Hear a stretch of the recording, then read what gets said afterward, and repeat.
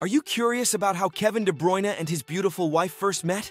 Kevin reminisced. One day in 2013, I wrote something on Twitter, maybe a commentary about a match. Then a beautiful girl liked it. A friend of mine, Kenneth Staelens, saw that and told me to write something for her.